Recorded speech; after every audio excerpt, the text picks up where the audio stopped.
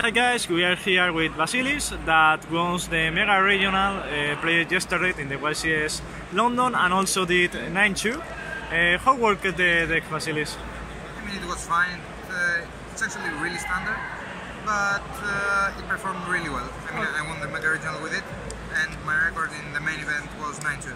Okay, let's go to see the deck list. I play 6 normals, 3 scrap, Greffer, Armageddon, and Mathematician. Yes. I think that these are necessary, so you will always have a play in turn 1. And I also play reinforcement for this one, so okay. It's in total 7 normals. But there are some hands where you can go one of these normals, and if you have the reinforcement and you get stopped, you are able to continue. Okay. So I'm maxing out on most Orcust, like 3 of this, 3 of this, and 2 of this too. Yes. The idea behind this was to be able to play the return whenever you have it, because it's such a strong card. So I always want to have a return with an Orcust in hand. I also play this too. Hand traps, I play 10 in total.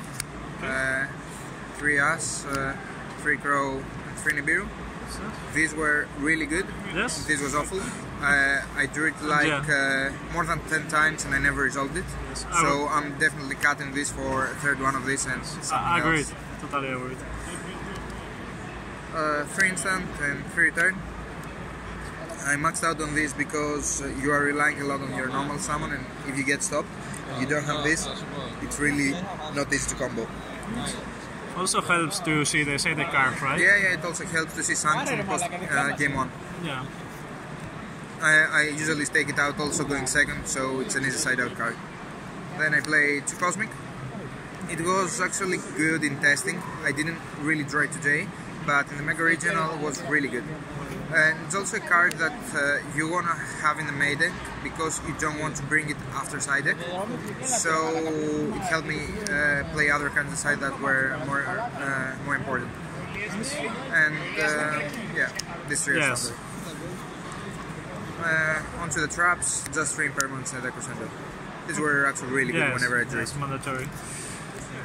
40 cards? Yeah, 40 cards.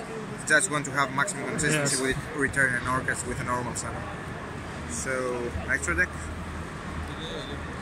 The Orcust packet is actually standard. Yeah, so standard. Yeah. I never made this. 1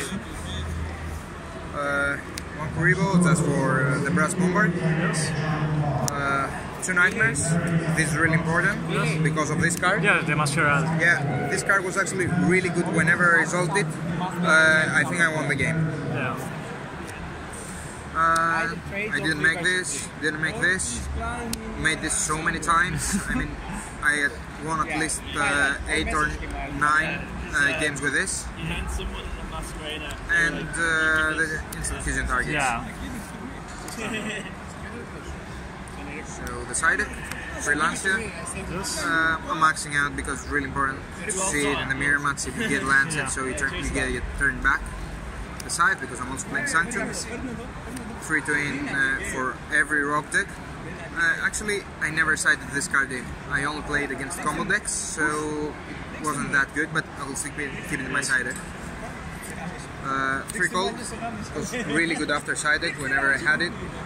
It's the best card against Thunder because you can stop both the hand traps and everything else, and you can side block the Titan, so I think it's a must. Okay. 2 Mind Control. This is also for all, for every deck that can summon Spectre Border or even for the Mirror and Thunder. It's like Auto Window in second. Yes. And Sanctum, which was honestly the best card of the side deck. Yes. I think I sided this card almost every game, even going second. Now that everyone is playing Sanctum, if they stop your turn, you need something to get the turn back. So this card was one of the best cards of the deck. Okay, that's all. So shout outs to all my friends who support me. Specifically just to Chris Fragos because I forgot to mention him in my interview. And also, most importantly, shout out to the whole team, UnitedGosus, best team. They really helped me play just for the event and they really support me. Yeah. Okay. That's all. Yeah, thank you. See you later, guys.